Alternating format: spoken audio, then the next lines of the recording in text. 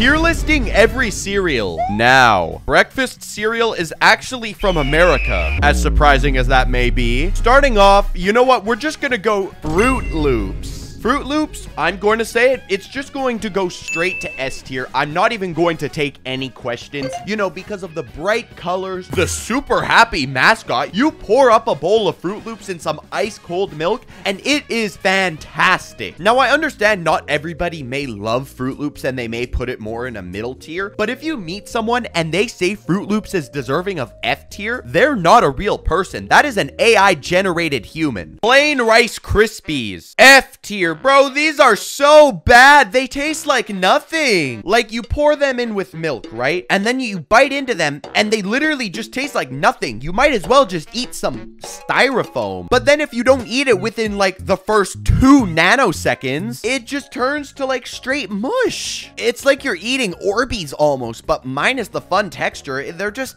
ugh. Just as a plain cereal, they are not it. They're basically just naked Fruity Pebbles. This next one's a little controversial.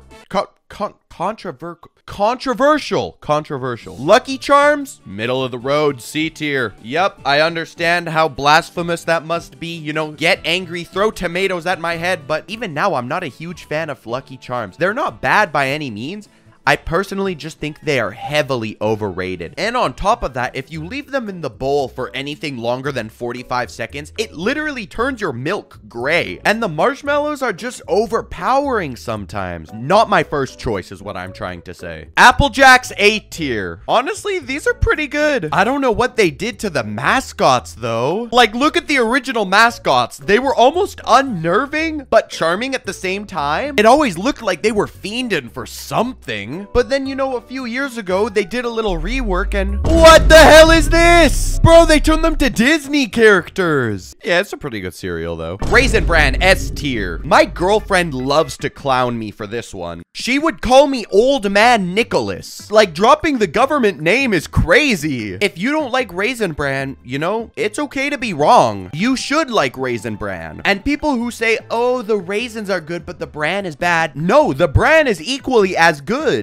And everyone also likes to complain that the raisin to bran ratio is all mixed up. No, it's perfect. Because then how else are you supposed to taste all the nutritious grains? Yeah, bro, I'm never gonna stop defending Raisin Bran. It is so unbelievably good. Freakies S tier. Yo, this is a cereal from like back in the 1980s. I have never had it. But I mean, bro, come on. You got a cereal called Freakies. That's so stupid. Yo, look at this. Free Freaky inside. Who is the genius that came up with this? Whoever they are, find them for me. I wanna meet them. Minecraft cereal.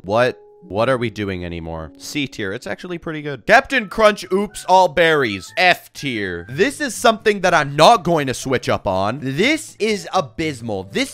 Oh my goodness. It's so bad. Whenever I've bitten into this, I can just taste all of the blue 1 and the red 40, you know, coating my tongue. On top of that, giving me numerous different reasons I should be concerned for my health, because what are these ingredients, dude? Tricks. D tier. They're okay. I honestly was never a really big fan of them. I really thought they were just mediocre. Anything is better than Captain Crunch Oops All Berries, because that is just absolute trash and should be burned. It could also be the fact that I just don't like fruit flavored cereals. I'd much rather stick with chocolate or, you know, honey or whatever Fruit Loops is, because that is not fruit. Anyways, I'm going to contradict myself immediately by putting Fruity Pebbles up in S tier. I love Fruity Pebbles so much. It is unbelievable how good it is. Unfortunately, my taste buds were just exposed to Fruity Pebbles less than 5 years ago. I never really had it as a kid because I would always say I don't want to try it because I thought it would be bad. But how wrong I was. They are amazing. I'd honestly probably say they are in my top 3 favorite cereals of all time. They are fantastic. And then right next to Fruity Pebbles, we got Cocoa Pebbles, which I would put in A tier because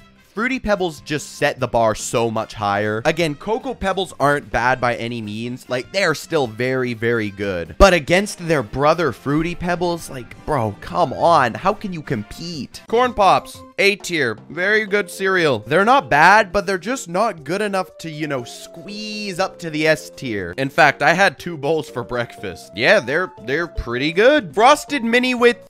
Mini Wheats? Frosted Mini Wheats going in B tier. They're not too bad of a cereal. Again, it's just not my first choice, which is the same thing I said with Lucky Charms.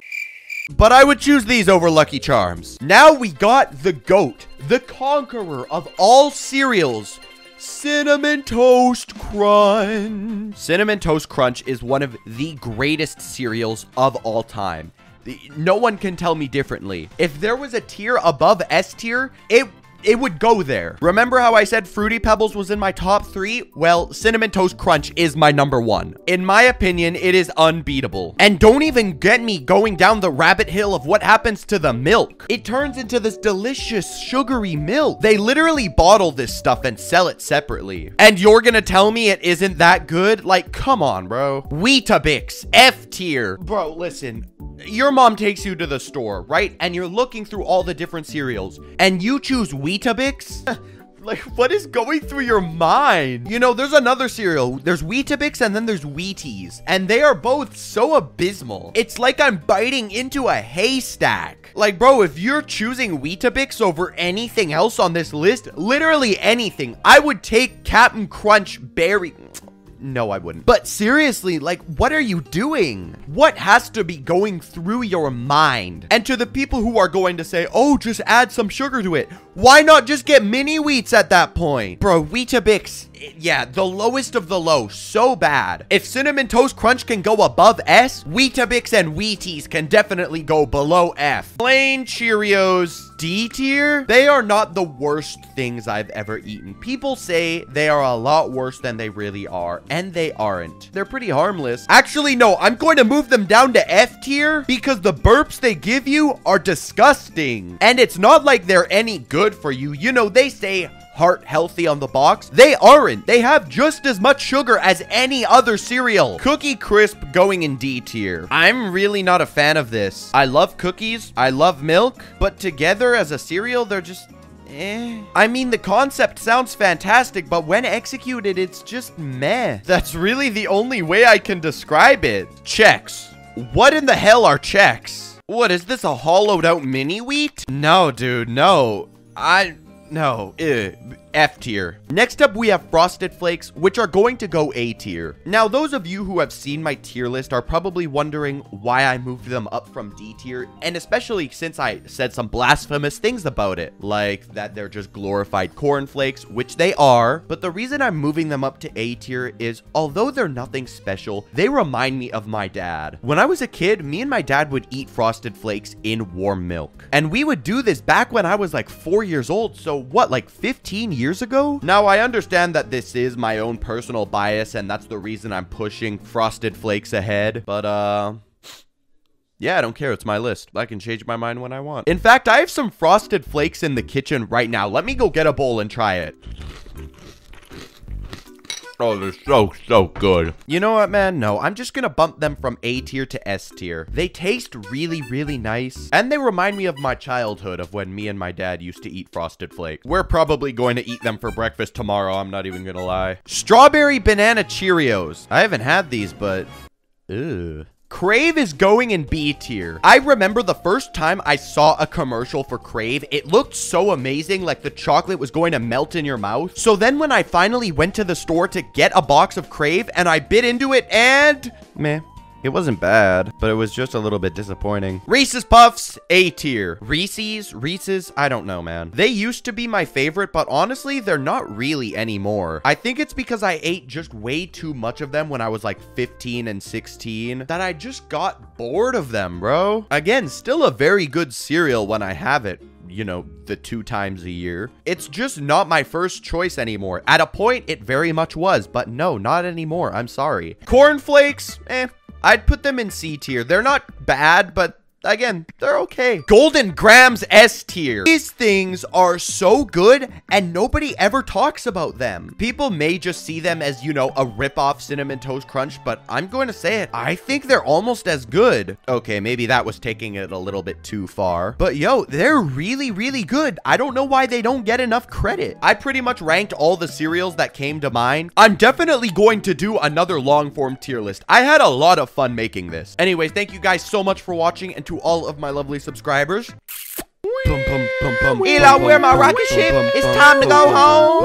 Moving like I'm Jason. Can't get rest, I make them storm. Go, go, go, go. It's so good she on.